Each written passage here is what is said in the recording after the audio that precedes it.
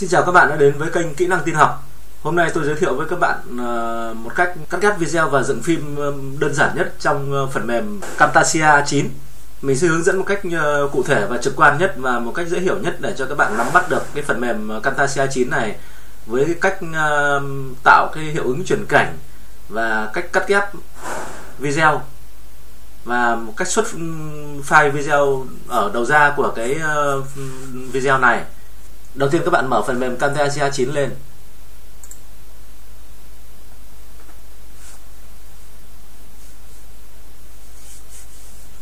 Và các bạn ấn vào New Project để tạo một cái thư mục mới. Rồi, ở đây thì nó hiện ra cái giao diện của Camtasia 9 này, thì các bạn ấn vào Import Media để các bạn tìm cái video thư mục các bạn tạo sẵn để các bạn bắt đầu tiến hành cắt ghép và chuyển cảnh. Ở đây thì mình lấy 3 video để làm hướng dẫn cho các bạn.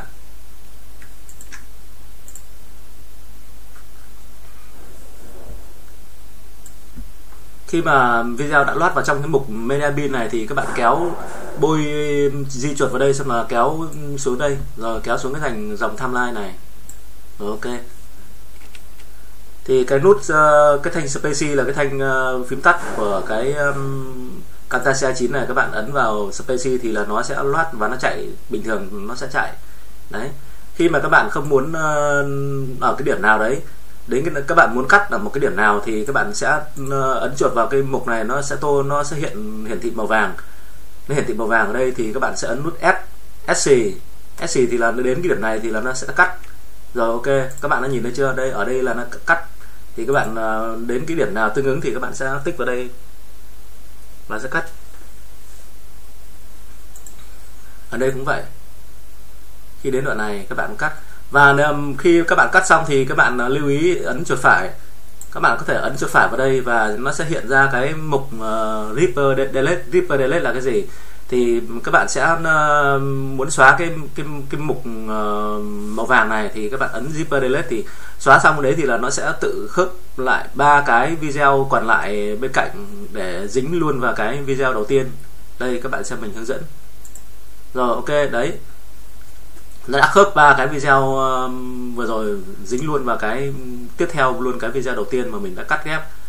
Rồi, bây giờ ví dụ là đến cái đoạn này thì các bạn thấy nó dài quá, ví dụ chẳng hạn vậy, thì các bạn lại tiếp tục tiến hành cắt ở cái đoạn đầu. Thì các bạn lại ấn nút SC. Rồi, ấn nút SC xong là các bạn lại ấn tiếp nút tìm lên dòng, ấn chuột phải và tìm luôn lên dòng Zipper Delete. Ok, thế là nó đã giáp lại gần nhau. Mình làm thêm lần nữa. Ấn chuột ở đây rồi, ok, bắt đầu lại ấn SC tiếp. Thì các bạn lại bỏ cái mục này đi thì lại ấn Zipper Delete. Rồi, ok. Đó, như vậy là cái thao tác cắt ghép đơn giản nhất ở trong cái phần mềm dựng phim Camtasia 9 này thì mình đã chỉ cho các bạn. Và bây giờ cái mục tiếp theo là cái mục đến cái phần chuyển cảnh. Ở đây chuyển cảnh đây, để cho cái chuyển cảnh nó mượt mà, nó sống động, nó có hiệu ứng thì nó nhìn nó pro một chút. Thì các bạn sẽ tìm đến cái mục ở đây là transition.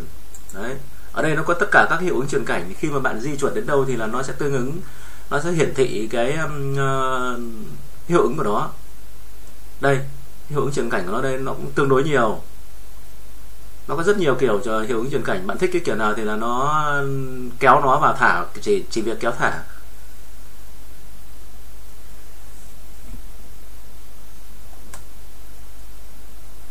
Đó, glow các kiểu, rồi glow. Thì mình sẽ kéo một cái hiệu ứng nào mà mình thích thì mình sẽ kéo vào ở cái mục giữa ở đây.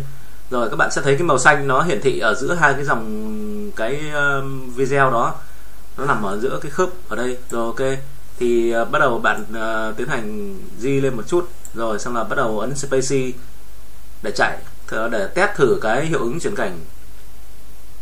Đó, các bạn thấy đó, nó đã mệt chưa? Nó đã cái hiệu ứng chuyển cảnh nó đã mượt, nó nhìn nó hiệu ứng. Rồi, ok, bắt đầu đến một đoạn chuyển cảnh tiếp theo. Các bạn muốn cho to hình ra thì ở đây có cái mục cái kính lúp ở đây này, đây thì là dấu cộng ở đây, thì các bạn có thể là làm cách thủ công thì các bạn có thể là di chuột ở đây.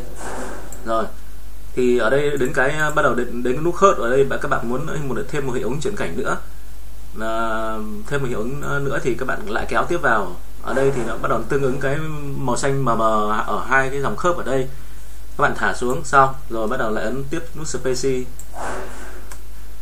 Đó, nhìn nó sống động, nhìn nó không bị cứng. Ok, rồi đến mục tiếp theo thì bây giờ các bạn lại thêm một mục chuyển cảnh nữa tiếp theo. Nó cứ như vậy lặp lại các bạn ạ, nó rất là đơn giản. Đây là mình hướng dẫn cho các bạn cái cách đơn giản nhất mà những người không biết cũng có thể là nhìn làm 1-2 lần là nhớ luôn. Nó có thể tự mình cắt một cái video nó ưng ý là mình muốn chỉnh sửa, tự mình làm, cảm thấy nó sướng lắm. Ok, làm bắt đầu space. Rồi đó là tất cả các hiệu ứng chuyển cảnh mà mình đã hướng dẫn và chia sẻ cho các bạn. Bây giờ đến cái mục mà tiếp theo là khi mà xuất ra video thì tất cả mà khi mà đã xong hết rồi, các bạn muốn hoàn chỉnh để xuất ra một cái video thì các bạn bôi vào đây, rồi bôi tất cả cái như thế này rồi đó, và các bạn sẽ ấn vào cái mục share để bắt đầu tiến hành xuất video. Bạn ấn vào mục share ở đây và các bạn ấn local file. Khi mà nó hiển thị ở cái mục local file thì các bạn sẽ tìm đến giao diện của cái video mình cần xuất. Nếu mà đăng lên điện thoại hoặc là 480 hoặc 720 hoặc là có thể là 1080 thì ở đây thì mình thường là mình hay xuất ra, mình để MP4 Smart Player 1080. Rồi nó là giao diện HD, nó giống như ở trên này MP4 only 1080 HD. Rồi thì bây giờ các bạn tích vào đây và tiếp theo các bạn ấn next. Và ở đây là hiển thị ra cái thư mục chứa cái video xuất ra, thì các bạn để vào cái thư mục nào thì ổ nào thì các bạn nhớ đấy, cái tên đây là video. Cái thư mục đầu ra này thì mình sẽ để vào cái ở ngoài màn hình desktop. Rồi ok, ngoài màn hình desktop và video Camtasia. Rồi ok, lưu và bây giờ bắt đầu tiến hành khởi chạy finish. Đó là khi mà bắt đầu nó lưu cái server vào ở đây thì là nó đã hiện ra và nó sẽ mở cái thư mục này luôn cho các bạn.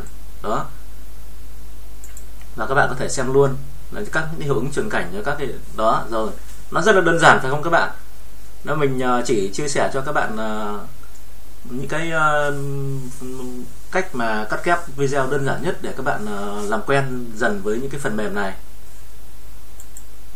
Rồi coi là ok xong. Đó, nó chỉ có thao tác có mỗi như vậy thôi. Vậy là các bạn cũng đã tự mình cắt ghép được video và làm cái hiệu ứng chuyển cảnh đơn giản nhất mà các bạn có thể là ưng ý với sản phẩm đầu tay của mình. Cái bài chia sẻ cái phần mềm Camtasia 9 dựng phim và thu âm đơn giản nhất thì mình chia sẻ với các bạn hôm nay là đến đây là kết thúc. Thì một lần nữa mình cảm ơn các bạn đã quan tâm và theo dõi. Chào tạm biệt và hẹn gặp lại các bạn. Chúc các bạn một ngày mới vui vẻ.